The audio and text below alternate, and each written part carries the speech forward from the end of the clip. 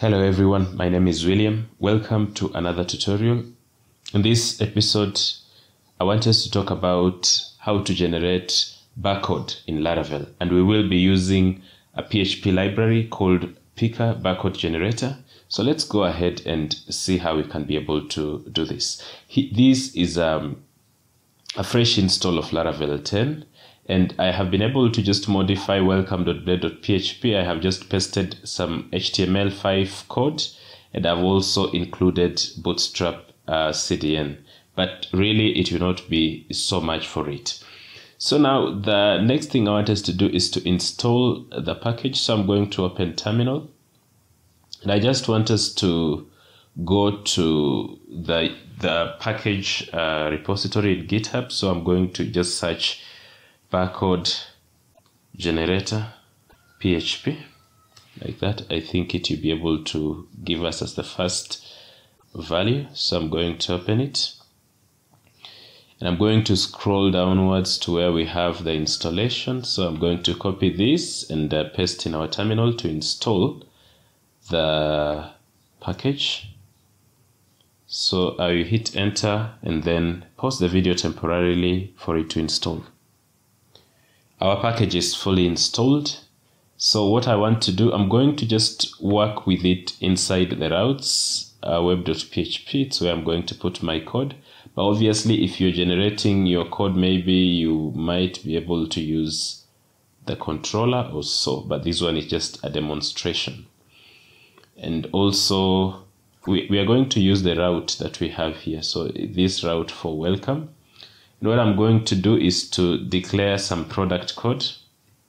And this is just the code that you want to pass into our barcode. So, for example, you are having books in a library and you have assigned them the codes. So you want to have barcodes for each of these books. You can be able to pass the number for that book. So I'm going to just pass a value here. And then I will now instantiate our generator. So generator, and in this case we are going to, I think I have a typo, generator like that. We're going to have new and then Picqer barcode generator barcode. And then obviously we can be able to pass whatever it is that we want here. If you look at the documentation, obviously you can be able to pass barcode generator HTML, and that is what we are going to do. Obviously you can be able also to do other images. You can do SVG, PNG, JPG, especially when you want to save it fast for you to be able to display afterwards. But since whatever it is that we are doing is directly showing it to our Blade file, I'm just going to pass here HTML like that, and that will instantiate our barcode.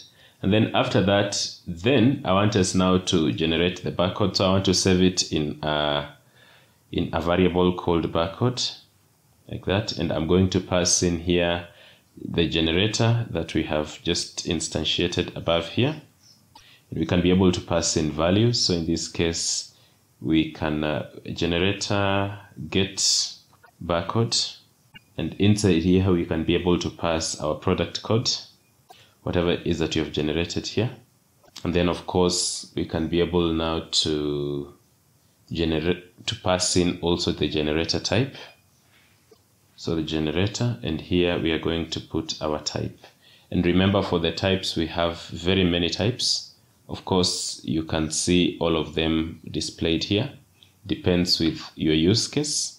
But obviously, the major ones that are usually commonly used is typecode 128 and typecode 39. Those ones are the most common. So I'm just going to copy one of them.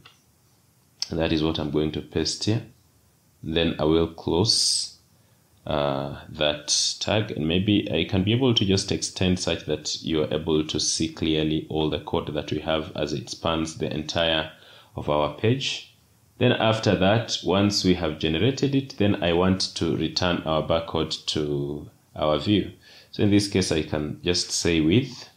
Of course, you can be able to compact and return it in a different way, but let's just do it like this. So with, I want us to pass in the product code, which we will have the variable product code. And then I also want us to pass in the barcode. So in this case, I'm going also to pass in the barcode. In this case, we can say with, and then barcode, like that, and then we will pass in our barcode. So if everything is okay on this side, then we are able to render our barcode to our view. And what I want us to do is now to open the resources views, welcome.play.php, this one here. And inside here, I want us to just put a div.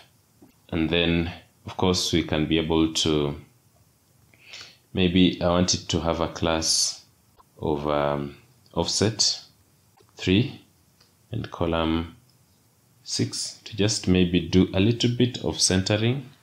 And I want us to have h1, maybe h3 tag. And here I want us to pass in the product code, which we have passed in from our route. So in this case, product code. And then the next thing that I want us to do is to have the barcode. And this one, you can just display it like this, because whatever it is that you're passing is HTML. You can be able to clean it like that. So barcode, like that. So let me save and then refresh our page. I'm already running our application on localhost 8000. So I'm going to visit localhost 8000 and click there. And now you can see we are having our barcode being displayed nicely, and also the product code. So obviously you can be able to get very many barcodes, and you can also be able to save them, because sometimes your use case might not be to display it like this. Maybe your use case will be to save and then retrieve it afterwards. But basically, this is what you can be able to do if you want to use this barcode. Of course, what I'm doing, I have handled just a few things.